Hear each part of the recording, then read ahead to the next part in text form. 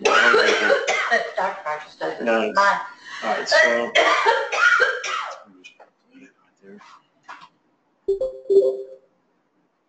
now what we'll do is just have this off to the side, and that way you can see it in case you get any questions. Okay. Which one is it?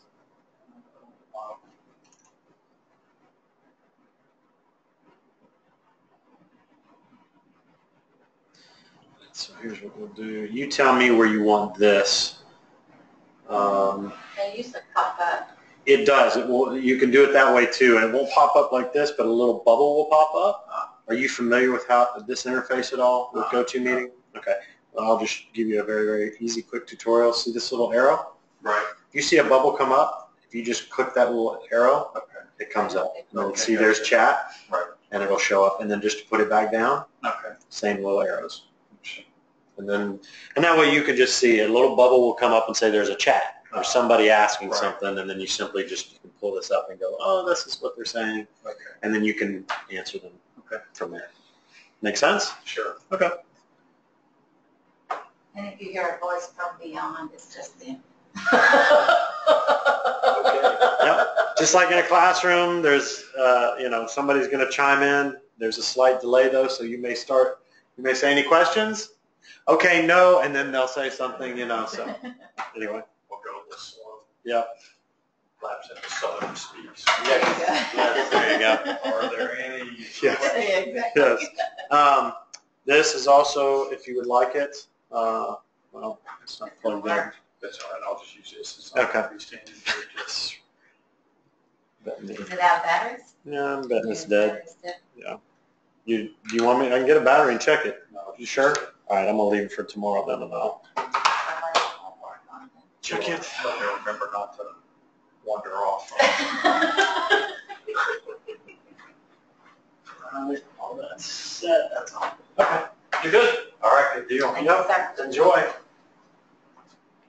you like something to drink or eat or something? I may go in there when the group comes in. Okay. Have a little something.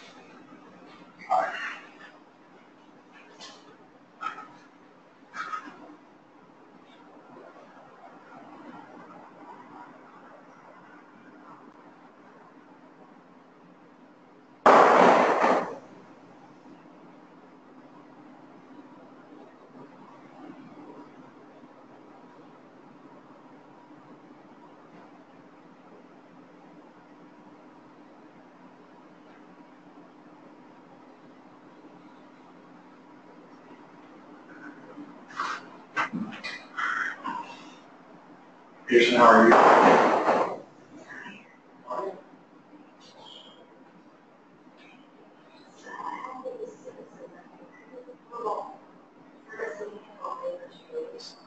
And then I need to have push it back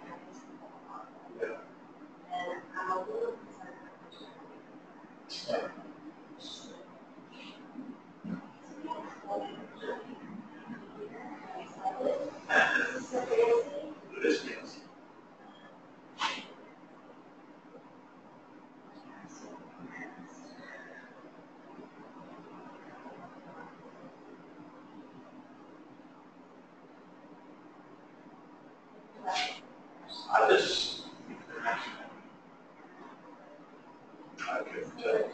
I think so. I'm super excited about this. I was actually thrilled to see that you were presenting. Well, I think Ryan has heard a version, and I do a version of his talk in HLA. So. Yeah, it's been an interesting. So I'll share. My master's thesis was about conflict in learning teams because just it was surprising, you know, when it occurred. So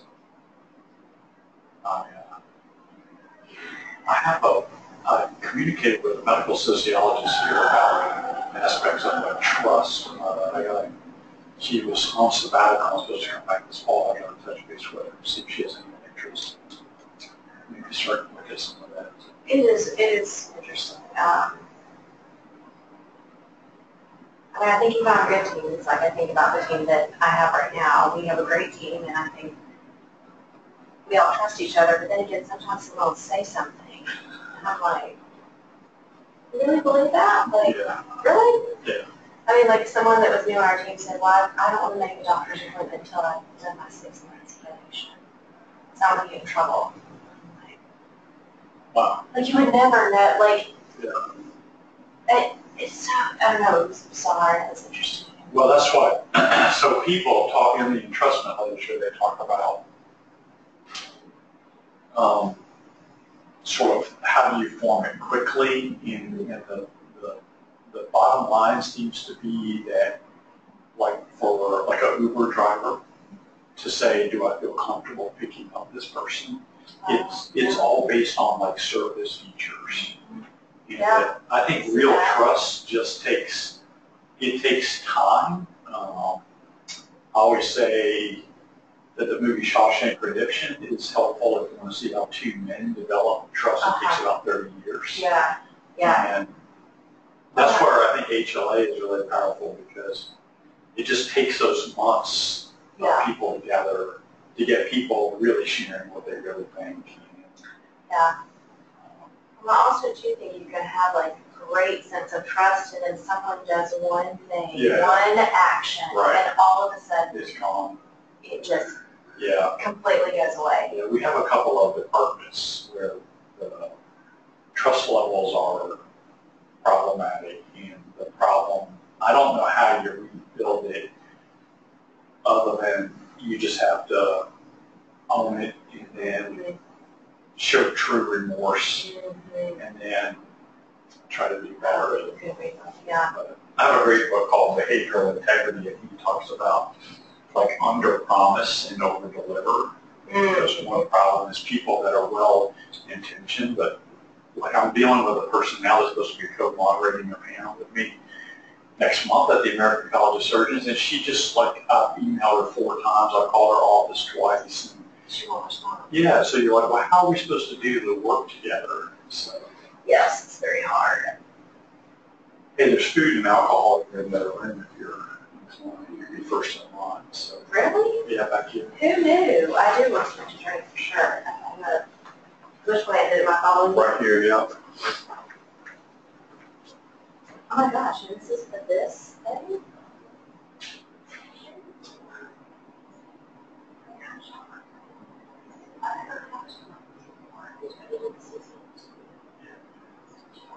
The TIERS thing.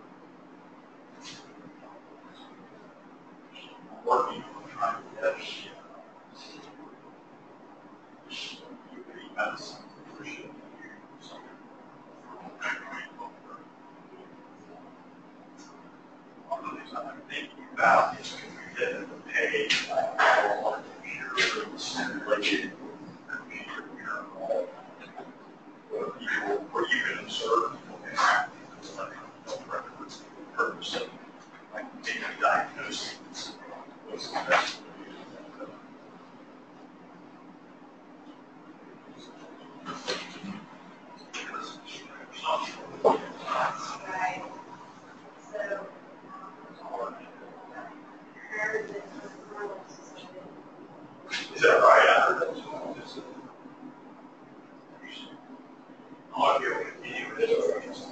Other rules, whatever.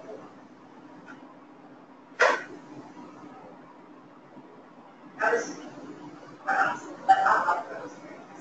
Yeah. I was shocked. Yeah. They are not even shocked. Yeah. Were there other candidates? Did you give us our assurance? It actually hurt me. Yeah, I heard everybody were.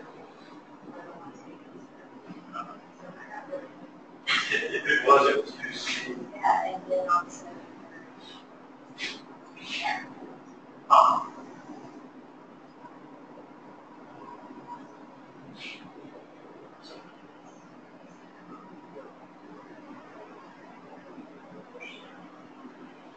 Well, I thought with them.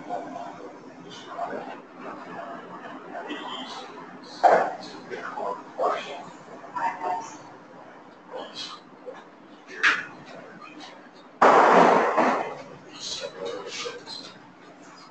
Hey, how are you? Good, how are you? How are you, sir? See you. Good to see you. Thanks for doing this. Sure.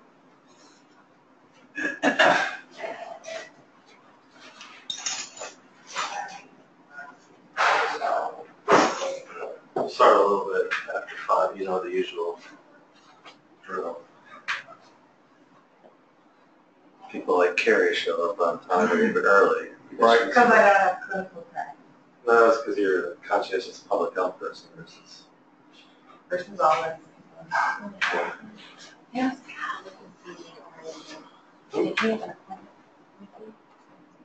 Fine, man.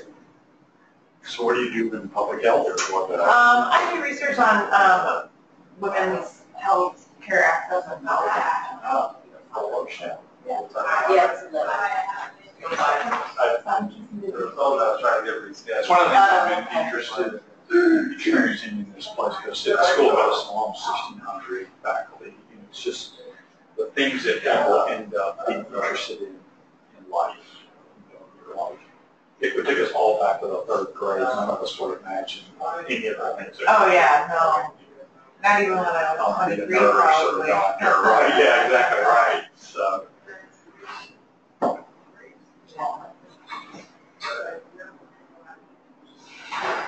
Well, it's like my faculty affairs role is a really kind of weird role. I go to our national group and I'll look around. I'm a bit atypical. Not many surgeons do it. And most people are kind of more sort of social, humanistic, environment for people. I tend to be more kind of analytical and evidence-based. But one of the reasons I do the job is because I don't know how you would be properly prepared for this role, because you do certainly sit with people, and you do some problem solving, you do some general advice and counseling, reflecting. You do some grief counseling. People, particularly mid-career researchers, are just over. So that's pretty horrible. So I don't know how you could be properly prepared for all those activities. Right. You just have to try to be present, be human. Yeah. So. Yeah.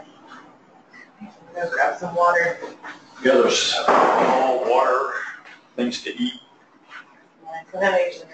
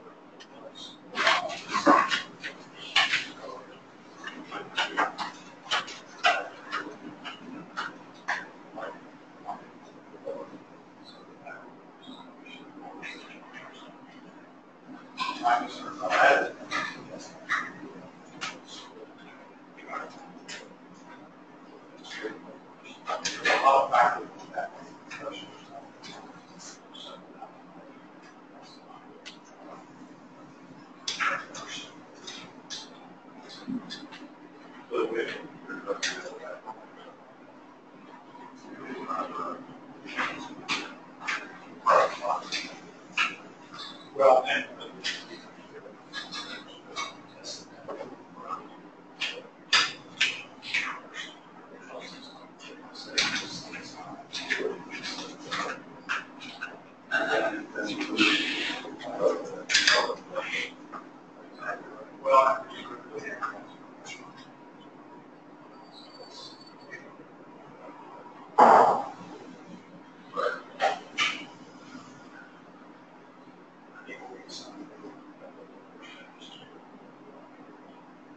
business course. So that's the way it's out there.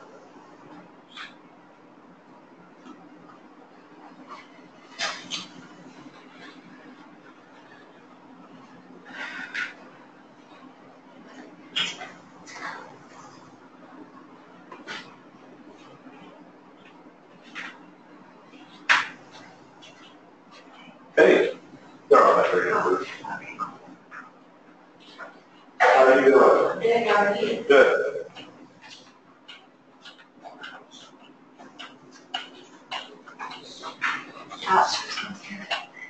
Yeah.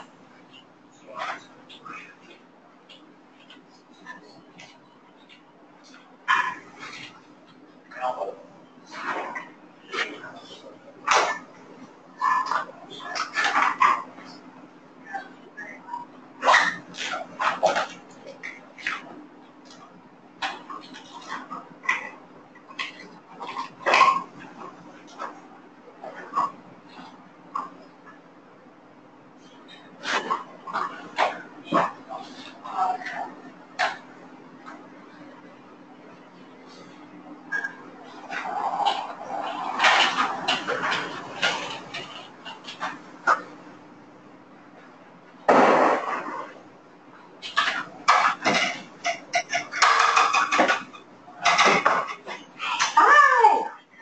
He's back there, huh? Yeah. Just a few minutes. How are you doing? Good, how are you doing? Good. Hey, Lisa. Hey. Ellen.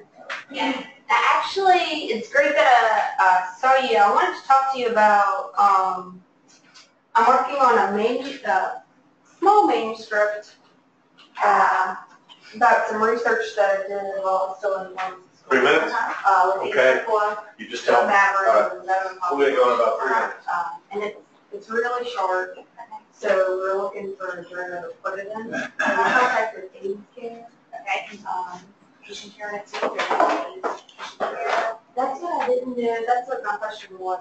You had an idea. So they said the camera's not working. Yeah. Yeah. I hate to like overwhelm you. No, I They said can, it's not. yeah, I mean, yeah, they're like your top tier, like CIB. We tried it like 4 or 5 times. You tried to coach me about a bubble pops up and I'm supposed to.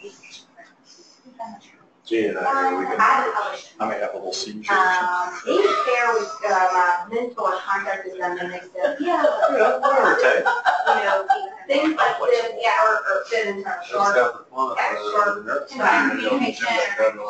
Yeah. Good. So You you're tell the them. first person I was like, oh, my mentor, oh, I know the first person that has. Yeah, no, I think that's perfect, but I'm more than happy to look over it and Great, thank you. yeah. Waiting for me.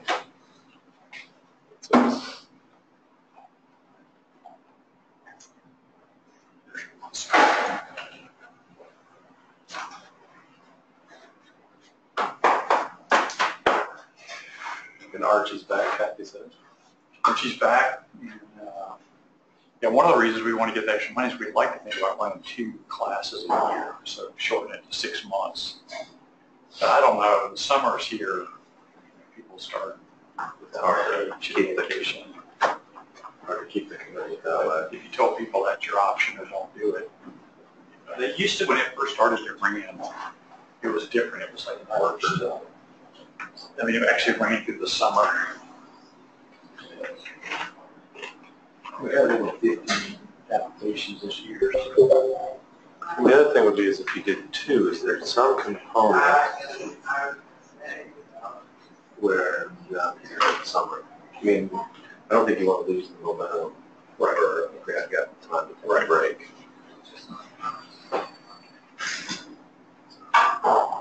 I'm trying to think if there's a way to cross them off, similar to what we do with our cohorts. Right.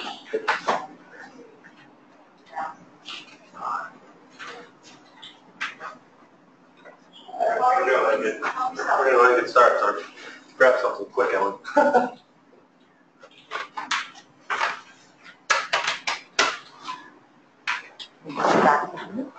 Okay.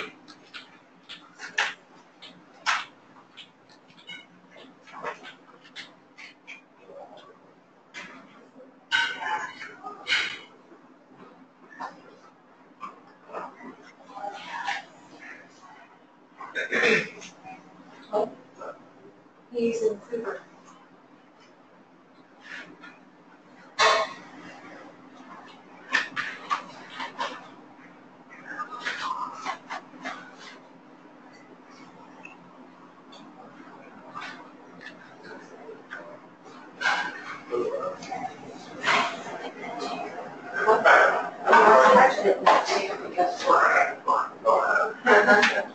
Go ahead and get started. Ellen can hear me. She's used to mine. Boy, so thanks everybody.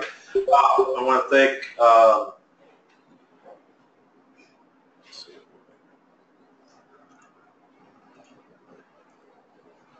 so welcome to the folks that are joining us remotely. I want to welcome Dr. David Rogers. Dr. Rogers is the Senior Associate Dean of Faculty Affairs and Professional Development in the School of Medicine. He's been involved in 2 research programs that were focused on interpersonal conflict that occurs in 2 specific types of teams found in an academic medical center. He speaks frequently to groups on the topic of team conflict management, and he also is a co-leader of the Healthcare Leadership Academy. Take it away. Thanks, Ryan. So let me get a sense of who you are before I start. Some of you I know, some of you I don't.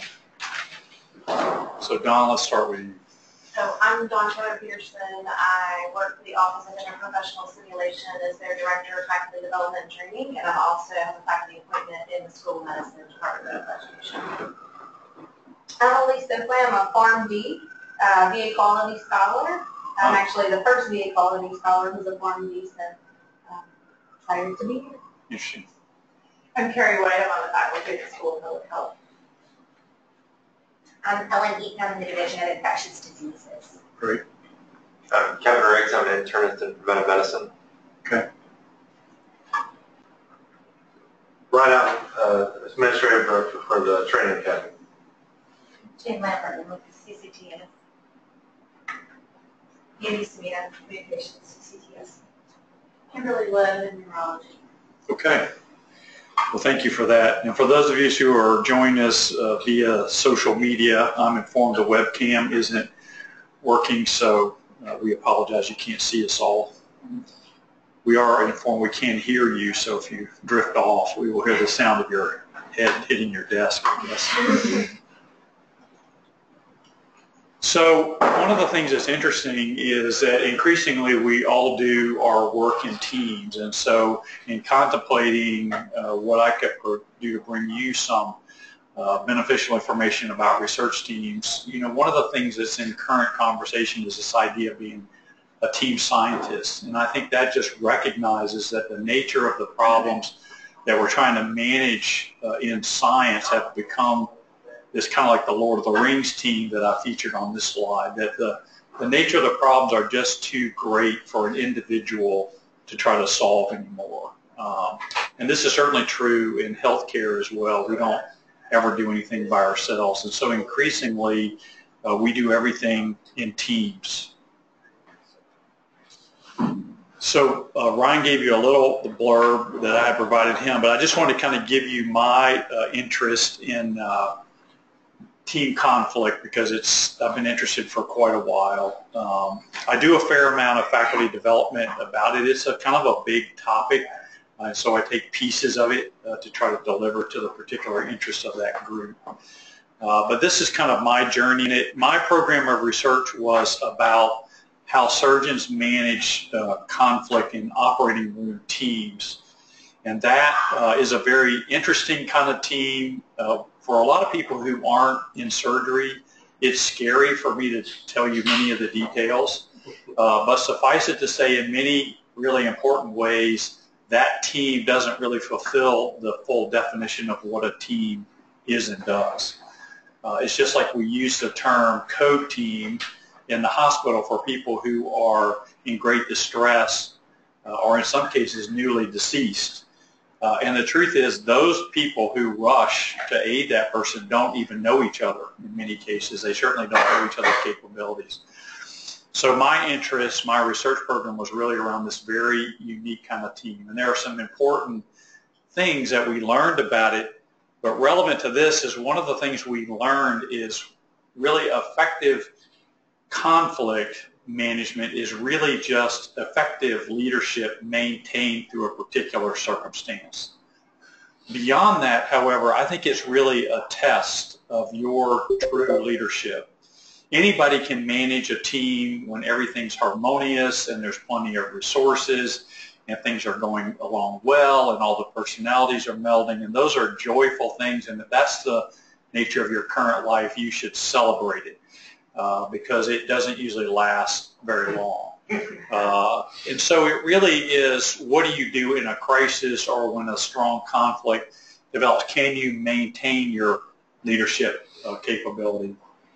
And I would argue this is why we seem to have a healthy interest in wartime leaders. If you think about it, if you go down to the bookstore, go quickly before they all close, replaced by Amazon, and you look at leadership, a lot of leadership stuff is written by retired generals or other people, or we study military leaders and that sort of thing. And I think it's because we recognize that when you're in a situation where there's a group of people trying to kill you and you can maintain your equanimity, that's something that's kind of special.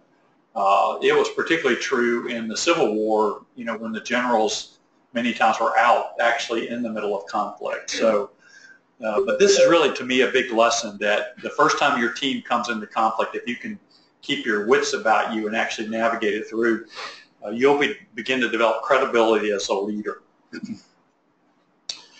This was my thesis. It's unpublished. You can find a copy of it at the University of Illinois Chicago Library. That's the only place you'll be able to read it because, as I mentioned, it's unpublished for a number of important reasons.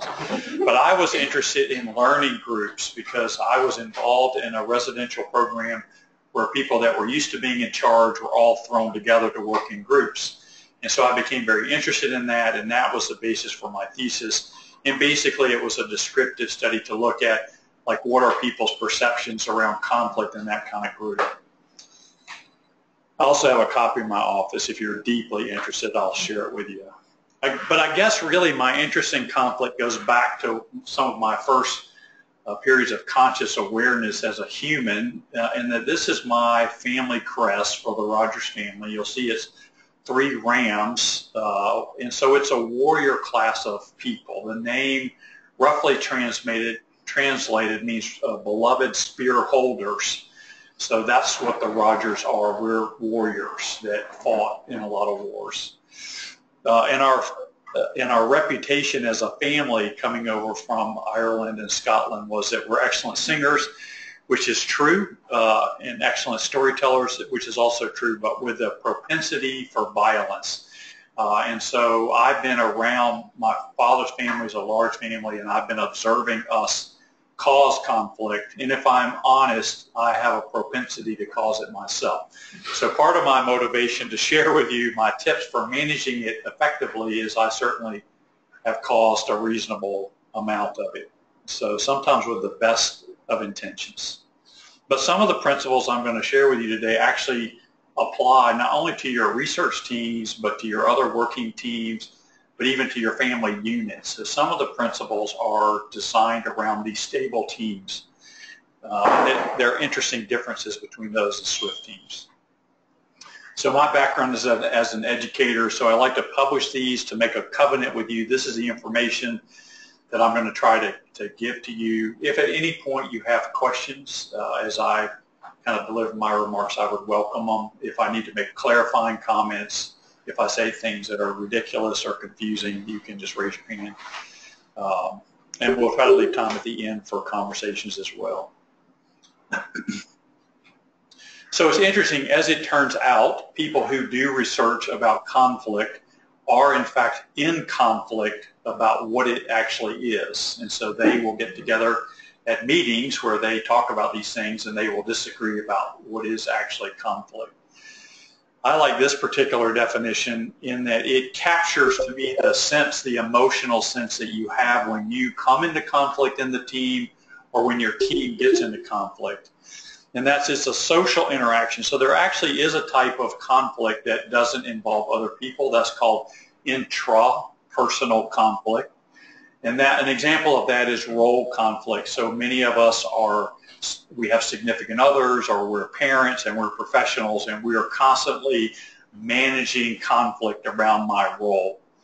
And that's interesting, but not the purpose of today's conversation. So a social interaction, it escalates up between two people to factions within groups, to outright warfare can be regarded as a type of team conflict. It involves a struggle over claims to resources, power, status, beliefs, and other preferences or desires. And what I like about this is I think when I got newly involved in conflict, it's typically around, in our environment, resources or about ideas, because that's the nature of what we do. But it quickly gets into this emotional and political sort of frame. And I think if you're new to like causing or solving conflict, it sometimes is unsettling how quickly that can happen. So for example, I was talking to Tika Benvenestes, who's one of my senior associate dean colleagues, and she's trying to do kind of an effort around how we use research space. And we were having the conversation. This is a completely rational conversation to have because we're recruiting researchers, we have researchers, we have a lot of space, but we don't have a lot of good quality space. We don't know how the space is being used. So this is one of these kind of ultra-rational conversations. But you quickly get into a highly emotional space because for research faculty, space is essential for their effort.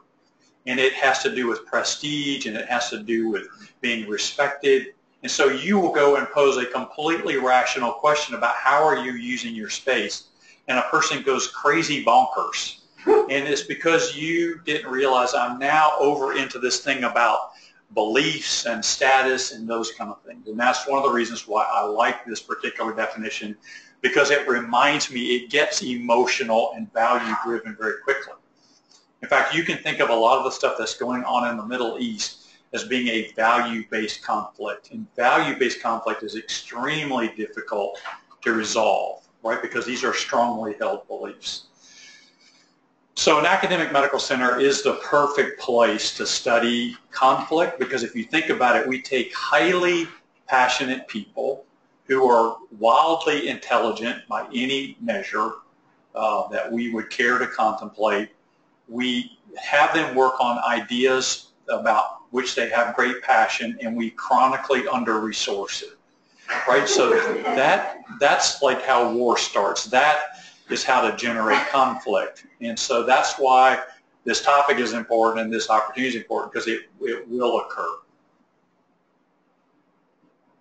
So the way that I like to think of it, I've been married a little over 30 years, and so, and I don't have much conflict with my spouse now because after the first decade, you've sort of negotiated out the major things. And then we had 2 sons, so we've got so exhausted from that, we just don't have it what it takes. It's like whatever. But conflict, I like to think of it as a dance, and that is it typically, for most rational people, there's a source or a cause. There are a few people that are inclined just to go around and provoke other people. Fortunately, they're kind of the minority. They exist. You know some of them, I know some of them, but it's unusual. And then it actually goes through a sequence of responses, and then finally there are outcomes. So I kind of want to walk you through the dance because you can be active in every part of this. I like to think of it, and I just went and saw my optometrist yesterday. I like to think of all conflict as sort of being two lenses. And this is how I think about it. When I begin to hear language that sounds conflictual, then I begin to think of it. So there's task conflict and there's relationship conflict. Now, Linda Greer, who is the lead author of this paper, who's in Stanford Business School, she would argue this point, and she is a conflict researcher. And so she also talks about process conflict as though it's different, and she's now expanding this idea of relationship conflict. At least for me, it's helpful to think about the two lenses, and that is the task and the relationship. And so just kind of, if you will, hang on to that frame, recognizing it's probably a very simplistic sort of distillation of a large body of work. But because I wear glasses, it's particularly helpful for me to think about two lenses. So this is what task-related conflict is, and again, Dr. Greer would argue that there's two types. I would argue that there's two variants of task-related conflict. So what she talks about is that task-related conflict is disagreement among team members about the content and outcomes of the task being performed. So if we take a non-scientific example, let's say that we all determined that we would go out and eat together this evening. And so we would engage on the thing, well, what kind of food do you want to get? Do you want to get Thai? Do you want to get barbecue? If it's barbecue in Birmingham, it's what kind of barbecue? So we would have that kind of conversation. In a research setting, it would be like, what is the phenomenon of interest? What are we talking about? Are we interested in this thing? How are we going to do this? So it can be a scientific inquiry, and it's something that people typically tolerate reasonably well. Process conflict is more about the logistical aspects of it. So to go back to our dinner analogy, let's say we've decided that we're going to have Nick and Jim's, and so now we said, how are we going to get there? You know, who's going to arrange transportation? So we have the outcome in mind, but then we have to decide these sort of logistical things that need to be done. In a research project phase, this might be, well, who's going to do the literature review? And who's going to write the proposal, right? So it's all sort of little red hen stuff, if you remember that childhood story. You know, who's going to thresh the wheat? Who's going to grind the, you know, it's that kind of task assignment that happens. Relationship-related conflict is a woman named Karen Jen, who's now in Australia, actually. She was at Wharton Business School, then went to the Netherlands, and now is in Australia. But she has been kind of drawing attention to this aspect of conflict. How she defines it is disagreement about personal issues outside the task. I take a slightly different view. Is I just think it's what some people would call interpersonal conflict. So it's conflict related to your personhood, attributes related to you. And it can be something as silly as your sense of humor, right? Like you think it's funny to talk about this, and I don't think that's funny at all. Right? So that's just a personal thing. And so it can be little things, sort of seemingly trivial things. It can be how certain people talk. It can be those sort of little things that can be about this relationship conflict. The big thing, and one of the big take-home lessons is it has a horrible negative impact on your group's activities. So by most measurable outcomes, it causes this extreme negative process problems, depletes negative energy that could have been expended toward task completion. So usually when I meet with a group of people like this, y'all are all, you know, intelligent, educated people, and you'll say, I don't have any of that. So here's the test, if that's your frame of mind, is imagine that your immediate supervisor comes and says, I want you to do this project, and you're like, that sounds like a great project. I'd love to do it. And let's say it's like, we'll make it Disney World. Here's actually some resources I'm going to give you to do it. So now you're super excited. And then they say, but I've already put together the team, and they start going through a list. And imagine that there's anybody they would name, and you go, oh, wow, that's too bad. Right? To me, that's evidence that you have relationship conflict, because you have just the name of that person. You're already feeling that negativity about, oh, wow. That's too bad. I was so excited, and now I'm way less excited. So we all have it. And I'm going to show you kind of how we get there. But we really like to try to avoid it. All right, so that's the source. It can be about these personal features, and particularly because most of us work here for more than 6 months, a lot of this is a prior experience. So Ryan and I did HLA together, and we had this experience, and we probably formed a relationship around that. That then informs, so you can see how it becomes this iterative cycle that can happen. All right, so that's where the sources start, and then we go through these responses. And so let me give you the responses. Forcing means I'm going to compel you to do it. And I can do that by threatening you or threatening your supervisor or threatening to withhold resources, but threatening is a common thing for me to do. I'm going to try to compel you. Remember, I talked about this power aspect of conflict. Smoothing we typically do with people that have more power than us, in a lot of cases where we've kind of messed up. So this is where I'll take responsibility. I'll say, that was my mistake. I said an idiotic thing. I should have never done that. We do it a lot of times with our significant others because we do a lot of life with them. So early in my marriage, I had come home from being on call, and my wife said I made potato salad, and I got very excited because I love potato salad. And so she served the dish, but it was this marinated thing that I was completely different because my mother made mayonnaise-based potato salad, right? So I took one bite of this stuff, and I said, this is not potato salad, right? So then I suddenly realized, she was trying to do a nice thing. I really made a stupid comment. So two things happened. I immediately said, that's ridiculous, and this is the best potato salad ever.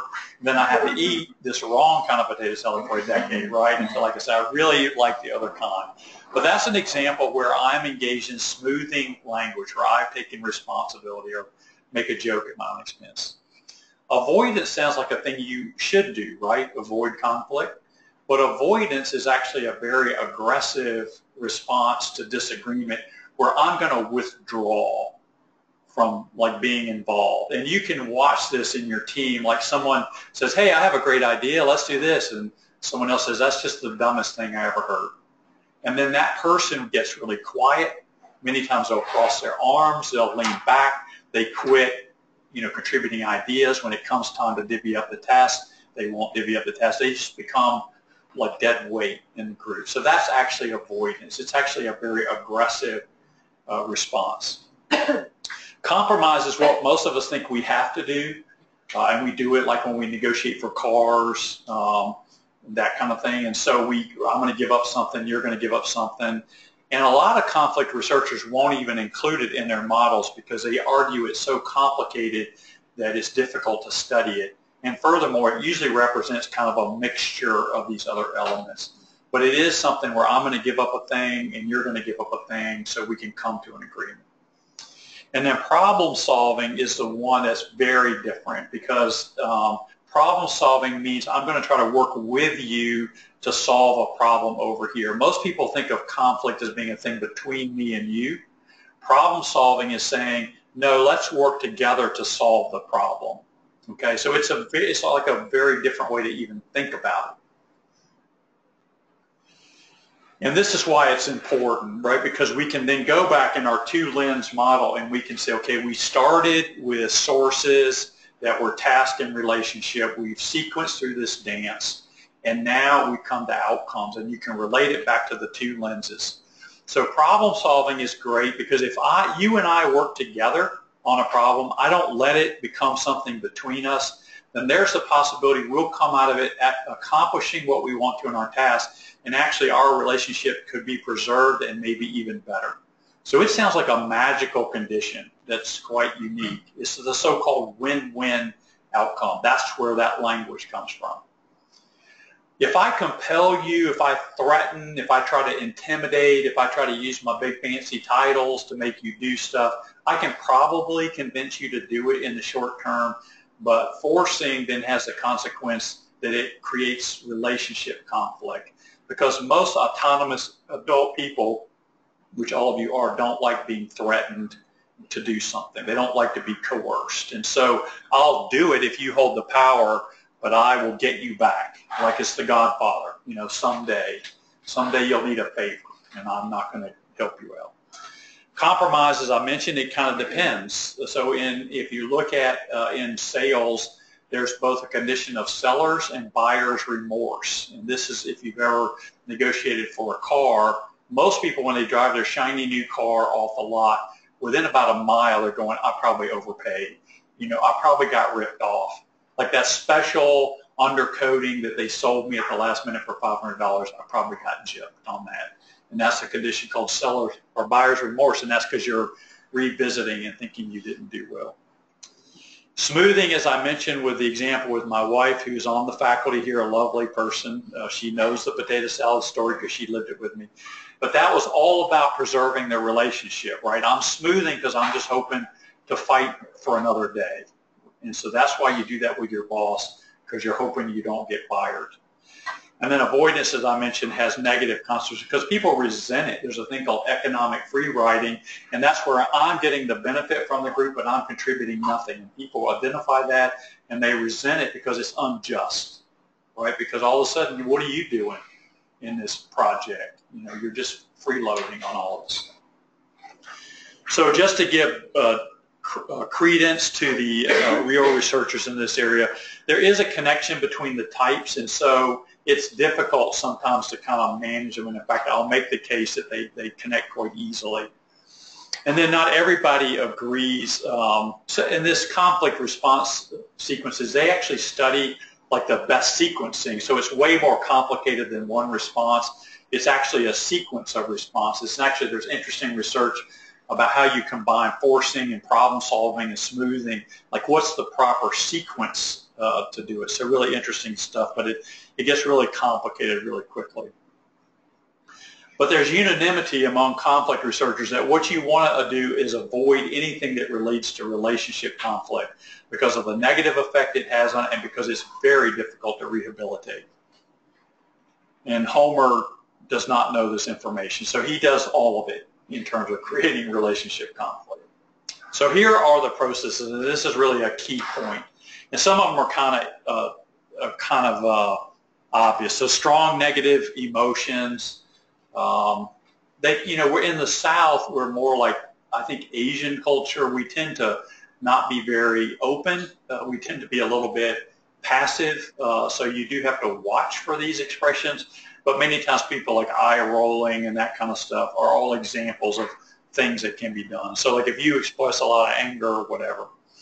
Forceful or harsh responses, not surprisingly, having someone use profanity directed at you in a personal way is in most cultures not accepted readily. There's very few that embrace that. Yes, thank you for implying that my mother is of the canine species. I embrace your, attribution. So the other one, which is a little bit more subtle, and you hear a lot of this called attribution or misattribution, and the human species is designed that when we see a behavior, we automatically assign in our minds the worst possible motive for that behavior, okay? So when I was recruited here, they didn't mention that Jefferson County was at that time bankrupt, so they had these giant long lines for the auto tags.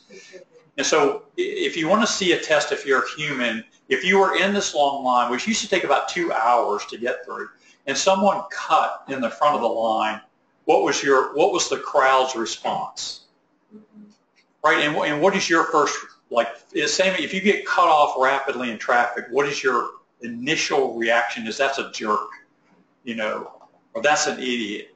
And we're trained as scientists and as physicians, and in some cases, some of y'all are physician scientists, we're trained to be disciplined to consider multiple alternatives, right? The process of making a diagnosis when you see a patient is to stay disciplined and let me consider other options. As a scientist, you would never look at a scientific outcome and say there's only one explanation, right? That would be poor.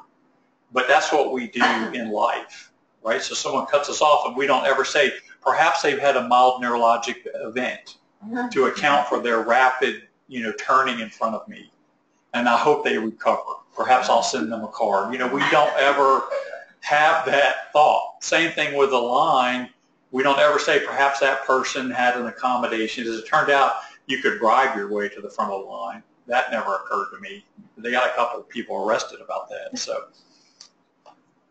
So this is what that is. The other part of attribution theory, which you listen for, it's just fun as a hobby, it's not really related to our topic, is people tend to attribute success to themselves and failure to their circumstances. And I hear this all day long from very senior people. Well, I'm doing this because of this. And so listen for it because you hear it. So what I say to people is likely your circumstances have contributed to your difficulties, but what can you control in it? So that's always my challenge. All right, so let's talk about some keys to addressing it. So one thing is to understand your own tendencies. Y'all had a session a couple, 3 months ago about negotiation. I'll give you just a frame for it. To me, this is maybe the most powerful thing that you can learn. We have this new learning system. I don't know if there's like a thing in there. A great book around this is called Getting to Yes. There's Getting to Yes. There's Getting Beyond No, which is my favorite. And there's a new one called Getting to a Positive No, which is how to tell people who have power over you, no, I'd rather not do that, right? So they're both kind of interesting books. And then I took a course in it, which has been extremely helpful in my life. Learn to listen strategically, manage your language and emotions, suspend attribution, which we talked about. And I'm going to give you the anatomy of an apology because, as it turns out, this is something none of us learn in any of our training.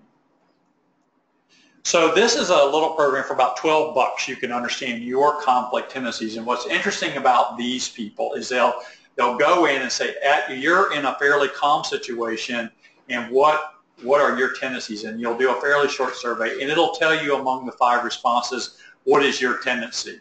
And then it will say, imagine a situation where the disagreement is quite sharp, and it'll have you imagine that and repeat it again. So I know what I do, and that I tend to get more aggressive, more forceful. But my contention would be under the influence of epinephrine, probably we either become more aggressive or more likely to become avoidant.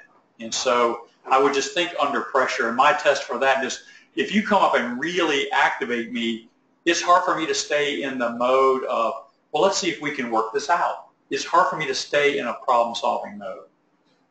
But if you want to know what your tendency is, you can take this inventory. I think that's a really helpful first step in self-awareness. And this is kind of negotiation, and we don't have, we could do a whole session on this, but the most powerful part of this to me is most of us know when we're involved in a conflict what our own interests are, where at least I didn't do a very good job is contemplating the interests of the other party. So that's one thing, is really seriously contemplate the interests of the other people. And to take a problem-solving approach, you've got to be seriously committed to trying to help them achieve their goals while you're achieving yours. That's what problem-solving looks like. And that takes work because we're naturally selfish, so we're naturally thinking about our own ideas. So the other big thing is to understand the difference between a position and an interest. And the interest is your ultimate goal. A position is just one way to get there.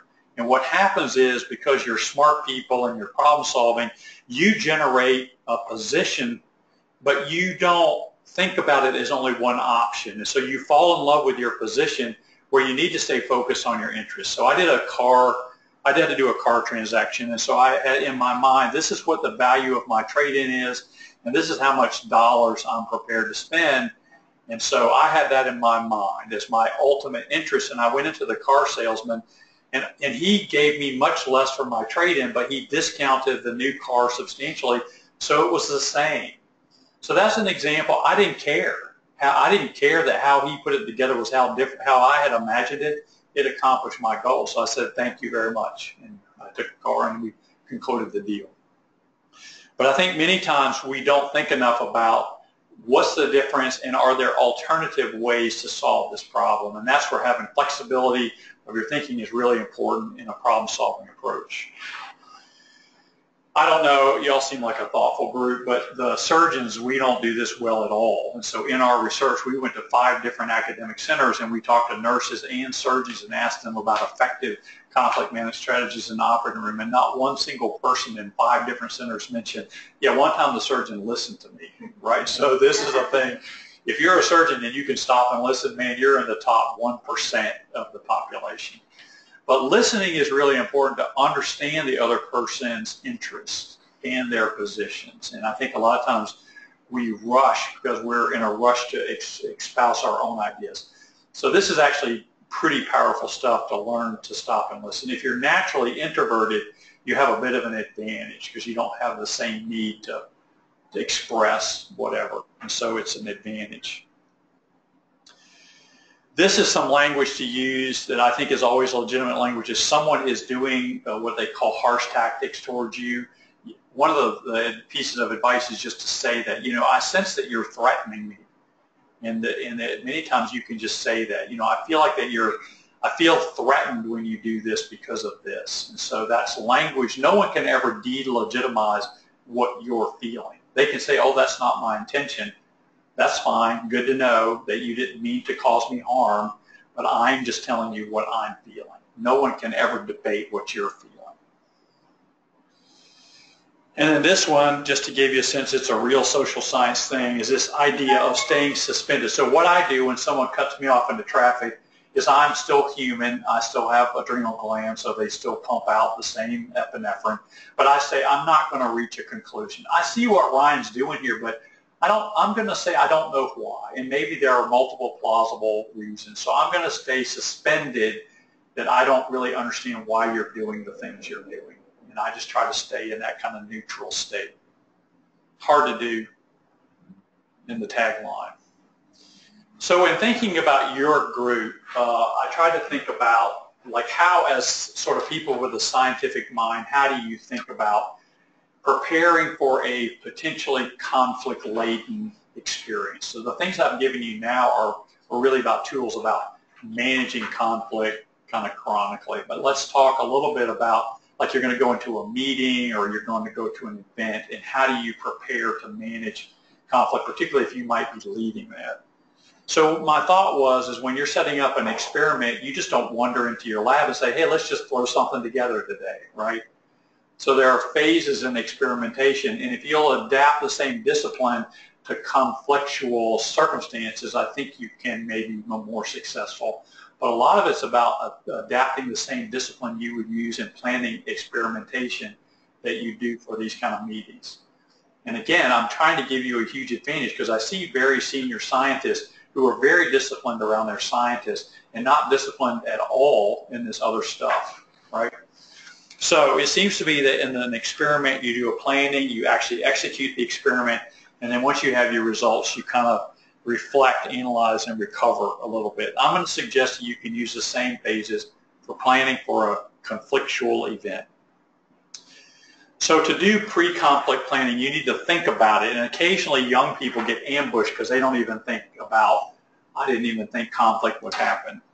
So you need to anticipate it every day in your professional lives. You need to be working on creating trust.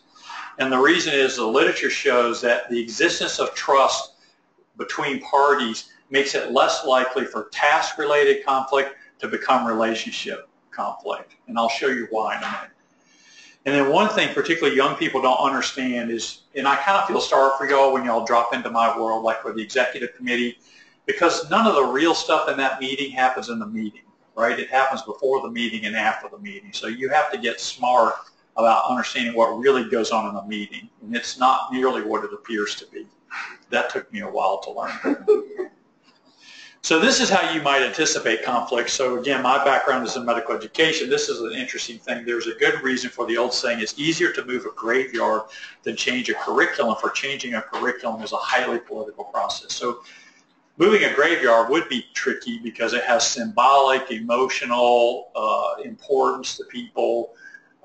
We all get riled up in Alabama every time it's about Confederate war monuments because that taps into a lot of emotionality. And so that's part of it. You think about the original definition of conflict. You can, by holding that definition, you can say, it looks like to me there may be resources in play here. We're going to talk about money in this meeting. We're going to talk about space in this meeting. Therefore, I'm going to prepare for conflict to occur because it will. And the curriculum, I've been in a couple of these things, they're very nasty. And they start out completely rational, and then they get very political and very ugly very quickly. Because it's like, well, I have the longest clerkship, and it's about like my value to the institution. And it's just stupid, but it happens, and you're ill-advised not to account for it. So anticipate it anytime values are different. Like I got in trouble at the executive because I started talking about tenure. And I made the comment at UAB, it doesn't seem like tenure is all that valuable because it doesn't protect your salary, it doesn't protect your space. It makes it hard to fire you, so I'll give you that because it takes a big deal. But really you can still, they can make your life so miserable, who would want to stay? And several of the senior faculty, I presume with tenure, objected very strongly to my characterization. So I got beaten from my head to my toe. And I don't say that anymore. I still think it, I just don't say it. So this is how you gain trust with people, and that's about being capable. That's about beneficence means I mean to do you well. And that kind of makes sense because if I'm obviously out to get you, even if I'm capable, you don't trust me because you know I'm out to get you. And then integrity. And so these are important things to demonstrate. And integrity, I really think it's important to keep your word. You know, that if you promise to do a thing, do it. And be careful with your promises. In fact, there's a whole book about behavioral integrity says, be careful with your promises. Make note of those things because if you break them, even if you break them for really good reasons, it's a problem. This idea of creating a guiding coalition, you can see here in a diplomatic thing, they really understand this and we really don't. And so that involves in a conflict meeting, if you have particularly people senior you are going to be there, I would get to them before the meeting and say, hey, I'm thinking about this, what are you thinking? Everyone likes to be asked. And then you've kind of put them on notice, I'm going to kind of bring this up. And if they support you in it, it's even better. Because a really powerful person speaks out in support of your idea, then a lot of the other stuff just goes away. What they don't like is to get ambushed in meetings, and they'll really activate them. So for a lot of really good reasons, it's important to go and kind of have these conversations before the meetings. So in the execution phase, there's really an art to running this kind of meeting. And some of it is, particularly if you're young in your career, pay attention. And when you hear people start really sharply disagreeing, watch the person that runs the meeting and try to pick up little things that they do that help to kind of manage all that. So you have to analyze it, and I've given you the two frames. So what I would say when you're sitting there, and it's hard to do when you're conducting the meeting, but I'm thinking, what's going on here? Is this task-related conflict, or is this relationship conflict? And are behaviors being exhibited that's causing that transformation? So as this senior professor just got up and called this senior professor an idiot and insulted his entire contribution to science. Okay, well now I'm hearing that. It's time, I got to kind of do something here. And then negotiate, and we've talked a little bit about some of this. And what I can tell you about that is what happens when you're running an event, even if it's your lab team, what you can try to do, but it's really challenging to do, is what's called a multi-party negotiation. And that is you're trying to listen to everybody's interest and come up with a solution that satisfies everybody. It's not mediation. It's really trying to do multiple negotiations at the same time. Very difficult to do. And at some point, you have to just say, look, we just got to have a timeout and kind of reset. And then manage the tension is sometimes you do have to make hard choices, and you do have to say, I'm just going to have to make a decision. One of the things I think works well in these events is to get everybody's input and then say, okay, I need to make a decision. In some cases, you can make it then. In some cases, you say, I want to think about it, and I'll get back to you. But you can't, like, one of the things that I like from the business world is called the Pareto principle. So the Pareto principle is the 80-20 rule. Are you all familiar with this? So 20% of the people do 80% of the work, 20% of the people drink 80% of the beer, et cetera, et cetera. So you're never going to make everybody happy, right? But what I find is if you listen to people, if you afford them the respect of letting them express their opinions, and as long as you're not making the same person aggravated every time, then basically people understand you have to make decisions. There's only so much resources to manage. And then after your thing, what I would say if you're young in your career and doing this, set up someone and say, I'm going to be managing this meeting or this event or this lab meeting, and I'm working on this. I want you to study what I'm doing and give me feedback at the end. Like Ryan and I have a relationship. I trust him, and I might set him up as my confederate. And afterwards, he's going to have to give me real feedback and say, yeah, you kind of cut this person off or whatever. I had a reputation nationally that I would get like agitated, and I would say things that would actually shut the room down, like the group would just quit talking. because they were so fearful of like what I was going to do to their ideas. And so I thought about that, and I said, well, that's good to know that I have that in my armamentarium, my toolkit, but I don't really want to have that reputation because I do need people to express their ideas. And so I would add, and they said, oh, you do this thing where you kind of cross your arms, or you'll do this, and we know you're getting agitated, and we know somebody's getting ready to have their soul crushed. And so I would say to someone like Ryan, watch me because I start doing this thing. Or maybe you're an avoider, and you start saying, I get really nervous, and I start talking and doing these things, and someone will say, yeah, you need to just put your hands on the table and be calm and deliberative, and that kind of thing. So, and we all need it. And then, as I mentioned, feedback from people you trust, and then apologize. So this is the other big thing. This is how to apologize. And I was just talking to my sister recently who had made my mother mad. I had to coach her back through what an apology looks like. Acknowledge your actions, and this is really important, without excuse or explanation, right? So, Ryan, I see that when I did this, that caused you to be upset. And I promise, I didn't mean to be disrespectful, and I promise I won't do that again. So it's not saying I did that, because what I like it is when people turn it around, they try to make it about what I did, right? So then if I say, well, Ryan, I'm sorry I got upset with you, but what you said was so ridiculous. I didn't want the whole group to even hear it, so that's why. Okay, now I put it back on them. You just have to own it and say, I got to try to do better. So that's really my kind of framework, how I think about it. It's really important because the work that you're doing, whether it's in patient care and science, is really important. You will be doing it in teams more and more. That clearly is the direction the NIH is headed. That's the expectation. I think that's just an acknowledgement that the problems that everybody's trying to solve with their scientific inquiry requires teams. So the day of the splendid single scientist that has to break through thing, I think, is gone pretty well. So it's a really important thing on how we all work, and that's kind of my thinking, which continues to be an evolution. But I'm happy to hear your ideas, or if you have comments or particular scenarios, and I'm happy to try to help you with those as well.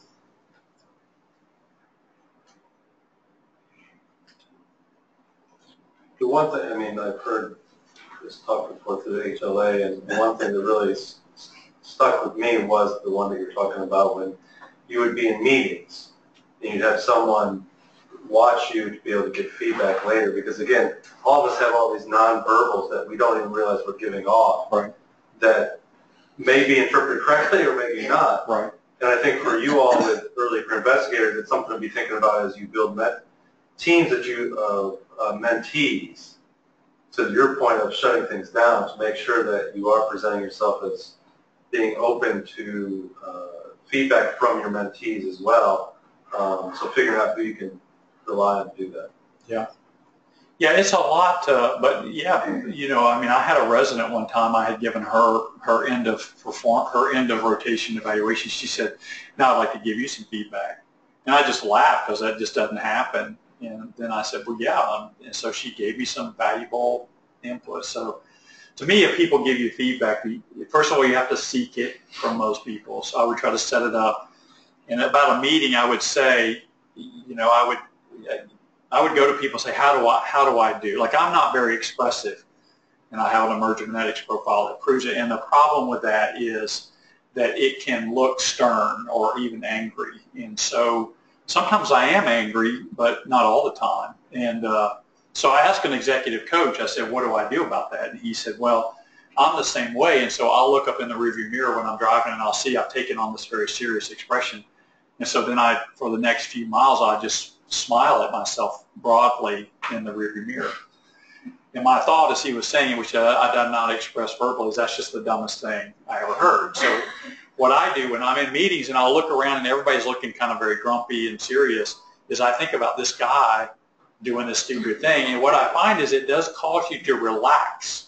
You're not like, oh, that's great. But at least you take on a more kind of a neutral facial expression of, like, I'm not here getting ready to, wipe you people out. But yeah, there are little things that you don't even think about, clues. Yes, please. This was very helpful. Good. Thank you. I don't know if you feel comfortable sharing your slides with the group, but I would love to share them with people I work with if you're comfortable. And then also thinking about teams who are trying to work through conflict, who maybe are looking for resources, a mediator, that kind of thing. Have you been asked to comment on that, or resources within the institution you would recommend? Yeah, so it's a great question. They do a little bit of that in the clinical enterprise, but it's really kind of a starting thing. So there is a new ombudsman that UAB has developed, and this is more of it's set up in different ways in different institutions. My sense, and this person has training in conflict mediation, so that would be a resource to go to them individually and say, I'm trying to work through this and see. In terms of someone to come sit with the group, I don't know of any resources like immediately offhand. So you may have to kind of lead that. And to me, some of that is about setting what's called the climate in the room. And the best thing I can say is you have to role model these behaviors. You have to be aware of them. That might be a person, if you know someone who's senior to you that really manages it this well, invite them to come sit in, with your group and kind of give guidance to the group and that sort of thing. It's really hard once relationship conflict has occurred because even if people will acknowledge it, it's hard to unwind it because it just tends to be what rolls around your head. I'm happy to share the slides. I'll send you a PDF version of it, not because I don't trust you, but because I use copyrighted materials. And so just email me at darogers@uab.edu, and I'm happy to share this presentation with you. To your question, one potential resource might be Anthony Hood. Yeah. Over in the school of business, he does a lot of work with team science. That's a research in this area. If not him, he may have some suggestions for some different things to think about. Yeah, and certainly some of us in the dean's office. Sometimes you just need like a referee come in and sit in a room and then go through some of this and say, because in some cases when trust is lost, to me, once trust is breached, I think you're to the point of making tough decisions, and personnel may have to change. Because if you consistently not met deadlines with me, not done these things, then I can, as a leader, I'm going to put you on notice, and then I'm going to ultimately say I can't work, I can't have you a bit more of my team. So, which is a hard thing. Yeah, I'm in a situation where it's two senior people. Yeah.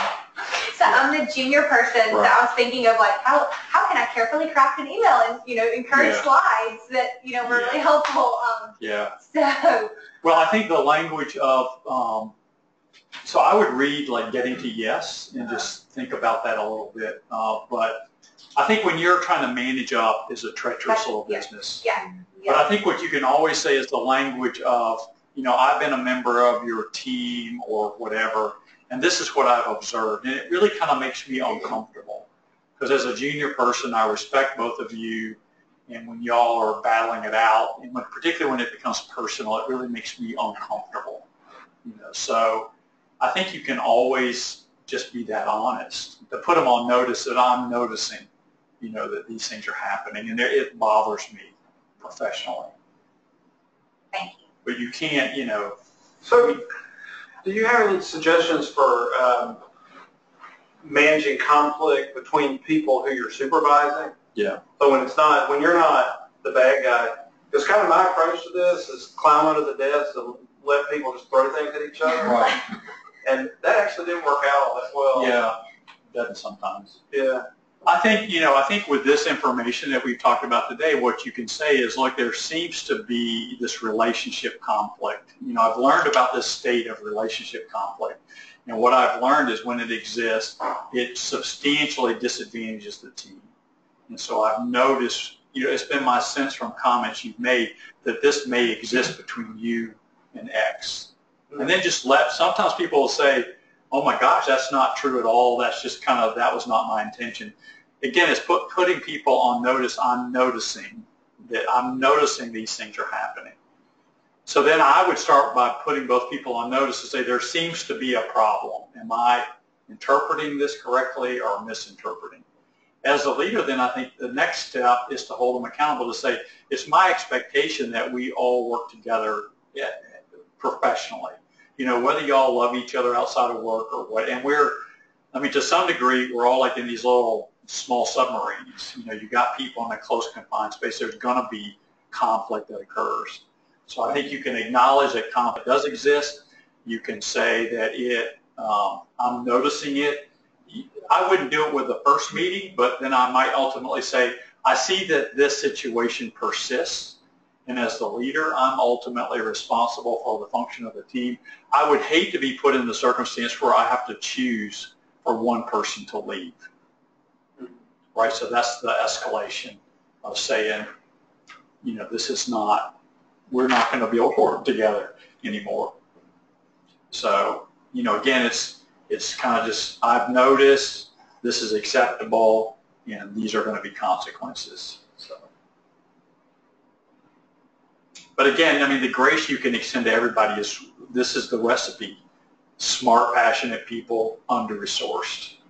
And so all the people that I've worked with that have been in the dean role, have been amazed at how much of their life is just people asking for money to do things. Because you got a lot of smart people with a great passion to try to solve a problem, and they don't have any resources. So,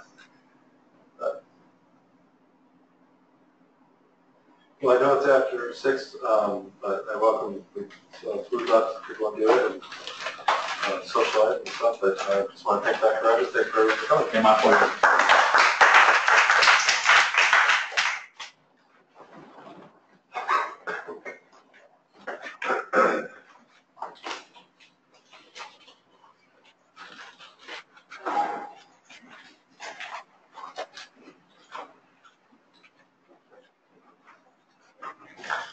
Again, I'll see you.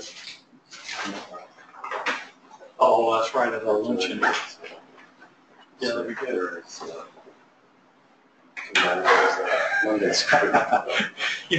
They were fine. No, I saw the group. Yeah.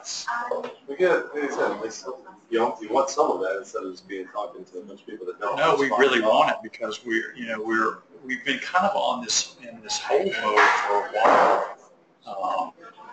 In terms of waiting for the new chief leadership development officer, and it's like, are we going to continue it? Is it going to look the same? Is it going to be based on? And so what exactly are we moving? So we've been kind of on hold for 2 years, waiting. So we're kind of excited to take it to the next step. The only thing I worry about offering it to new classes is lose some of its, kind of.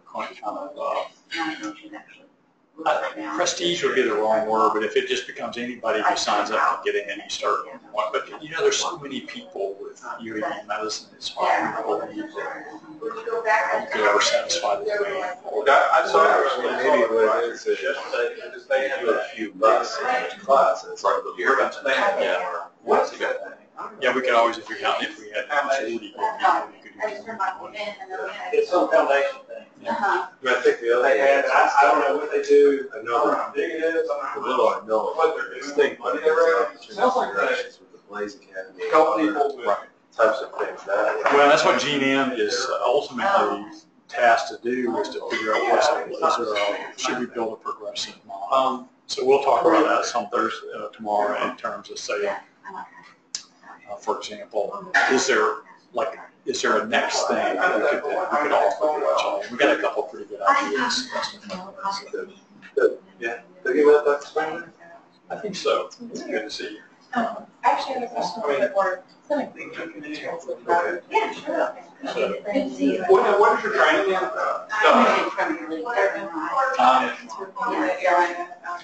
To be a mother, new maternity session was also sort of training, so now it sounds like finding a bunch of like routine practices were ignored that I know I understand somewhat different in terms of most recently the skin that had been but part of it was not understanding that we always had expectations in the room or the fire to run. Right. And so now we've learned that the system is we drive, pass enough day teacher over teachers don't want that runs the surgery unit In my clinic. building away. And So things are in process to obtain machines. it was like a total error. I had just 266 phones. But And we I'm getting had a one message from case my patient. on Friday that didn't go well. Adding Clinton don't even exist. We had sort of be regrouped as a team. Weird. So now all the people are being shifted back and forth. At least our OR. That's exciting. Not so much the anesthesia. Well, it's just you So we had a plan right now.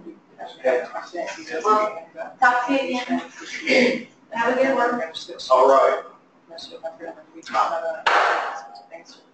There, and I don't think they understood that with access through sheets, we only have certain windows that we can do that. It's not free flowing full time. Right. Hey, my pleasure. Yeah, that's fine. Pleasure to meet you. Sorry. But so it got to a point where, you know, the general chief exchanges have already tested off and said, oh, wait, about cultivate. They don't feel like they can clear that, you know, to this the plan for these sorts of things. And sort of isolated was one aspect, but sort of things about access for blood. I'll make requests, like on a different case, we said, you know, if this patient's coming in, we make for planning that we need 2 units to go into them before we get to an aortic clamp time, those sorts of things. And I got a yes, and then I said, well, is the blood in the room? And then, oh, wait, I haven't cultured it. And so about 3 iterations of that later, then we finally get some action. But I guess I'm not sure, is that a cultural thing down here that no one wants to say no to you, or that they don't want to stop and say, I can't do that? I feel like I make a request, I hear them acknowledged, and then there's a gap, at which point I have to sort of escalate in the forceful side, but I'm not sure if that's me or them. No, I think it is it's a cultural thing in the South, and then it's probably a systems issue at UAB in terms of one of the things that we have this consultant that is arguing that physicians really haven't been in the proper leadership roles to affect positive change. And so, well, I'm not sure how much, I guess, it seems like it's individual request, but I don't know that it's so overarching that blood isn't readily available, that sort of thing, but I guess I'm not sure. You want to think good? I'm good, thanks. What I'm a little bit more used to in terms of those clinical interactions is if I say this, they say, oh, I can't get that right now.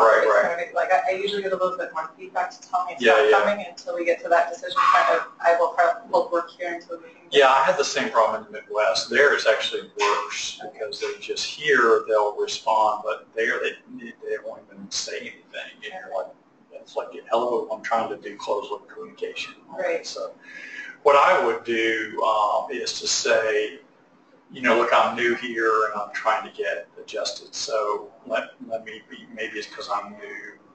This is what I need. And I would just get very specific in the questioning. I think part of it is you may be a nice person. You don't want to insult them by saying, this is what I really need. So I would say, if you really need, you know, I want the blood given X, then I would be fairly specific and say, you know, I'm just trying to get new, I'm trying to get oriented. And as you get familiarity with the people, then I think they'll get comfortable with you and that kind of thing. So there's always that sort of checking out period. But I wouldn't hesitate to ask, you know, for exactly what you need, just to be clear. Okay. But the I'm new thing works. You get about a year of that where you can say, I'm just, I'm kind of new here, and so I've talked about the blood. Just want to make sure, because the way I like to do this, and it's, I won't say it's lying, but it's, I'll say, you know, I did this before. I didn't do it quite right, so I'm just trying to be clear. In other words, I'm taking responsibility. I used to have an attending pediatric surgery, my trainer used to say, I don't understand what you're saying. What he meant is you don't understand what you're saying. But by him taking ownership, then it's less, you know, it's less aggressive, right, for me to say, are you not paying attention? You know, by saying, hey, I'm having trouble understanding. I just need to be really clear that this was sent. So, and then don't go back to say, I thought we did this before, or whatever. That's one of the things in our OR complex stuff is don't ever, in the moment, concentrate immediately on that problem. Don't think about the larger system contributions. Why in the heck does this place work this way, and that kind of thing. But then afterwards, go and try to figure that out, which it sounds like you're doing. You know, we got to get this equipment. This is not acceptable. And so, yeah. Thank you. Welcome. Thank you. All right, so you take this home, so you don't have to say, yeah. You got it, nice. You got a face for it. That's not the way it went. It's a one saving grace. Yep. I agree with you. This is very important.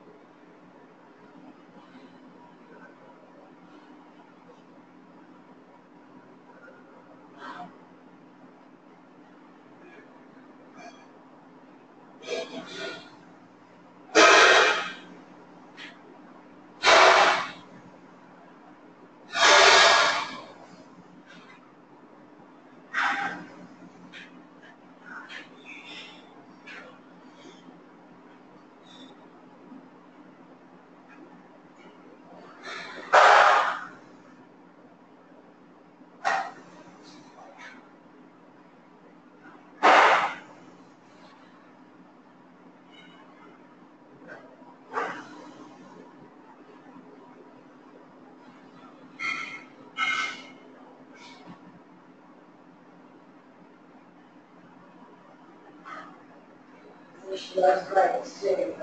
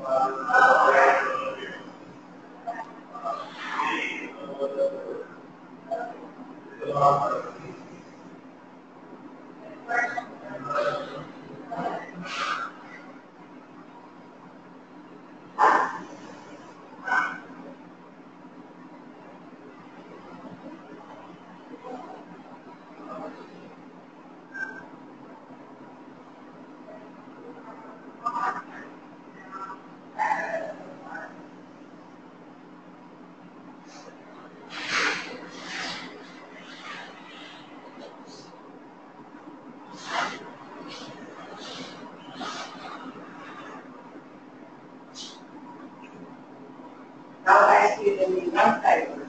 Please make sure you do this. Because I'm not going to present it.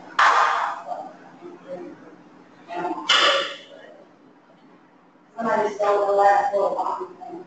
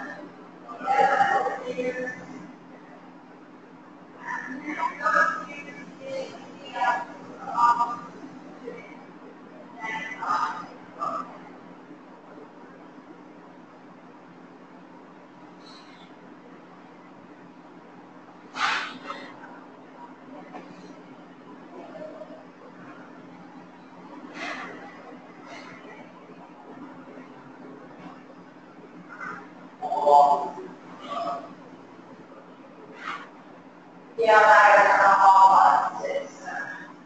oh, and TV too. I got that. You just take care of that.